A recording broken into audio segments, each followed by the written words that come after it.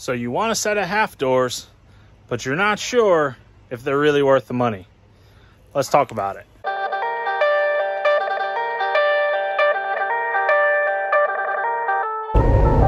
What is going on, guys? Welcome back to the channel. Today we've got a pretty interesting topic, and I know that you've already seen the title. So we're heading down south a little bit. I am meeting a guy to pick up some half doors for my JK Mopar half doors, and we're gonna see if they're as bad as I remember them.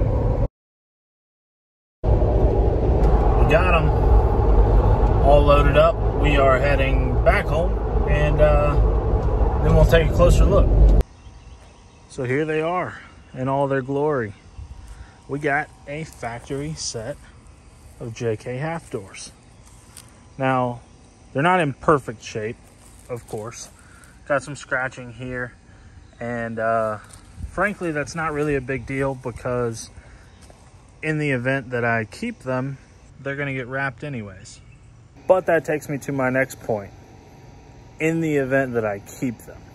And frankly, I'm not really sure if I'm going to or not, because there's a plethora of reasons why half doors are terrible.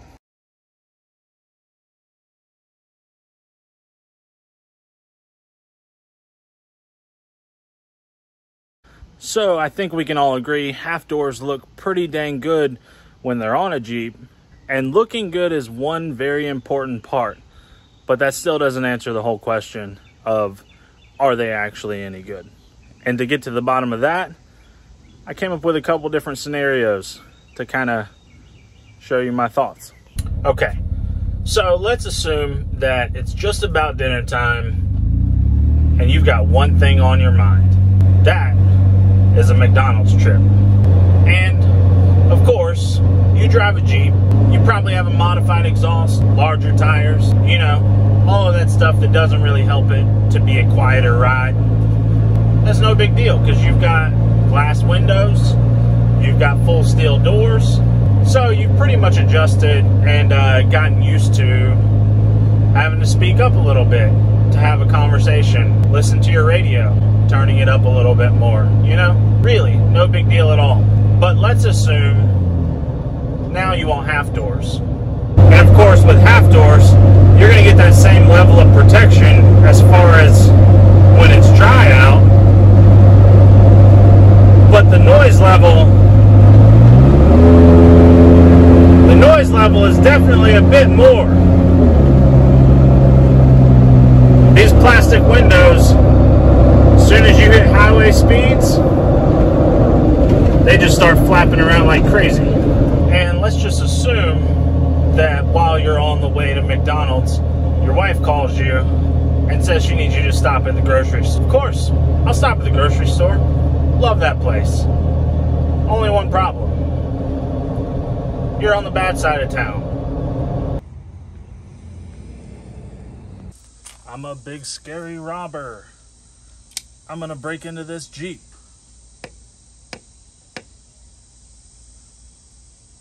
Darn it. And if you had half doors, well, that scene would look a little bit differently. I'm a big bad robber. I'm gonna rob this Jeep.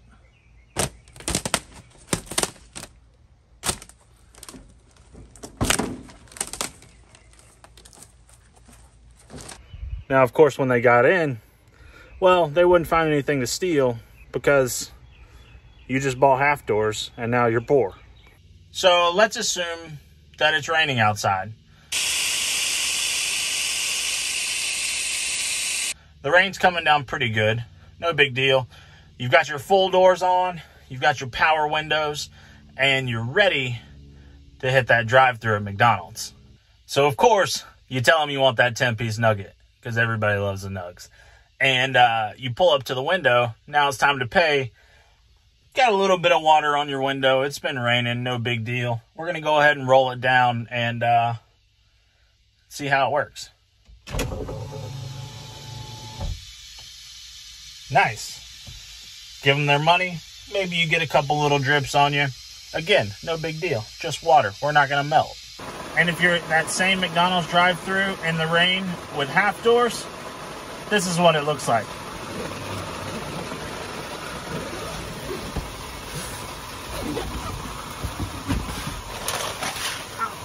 Thanks.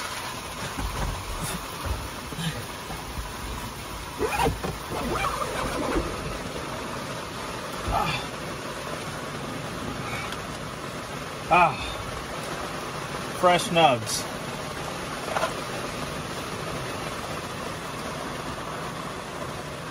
So, as you guys can see, maybe half doors aren't the answer for you. Unless, of course, you're not driving the Jeep every day and the only time you're going to drive the Jeep is when it's nice and dry out. And in that case, don't even bother with those uppers. I'm gonna go inside and change my shirt. Hit the like button, subscribe. We'll see you guys in the next one. This is what my life has come to. Y'all better subscribe.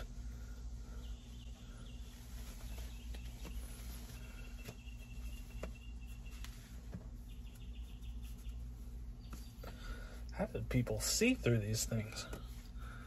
Being a robber is hard.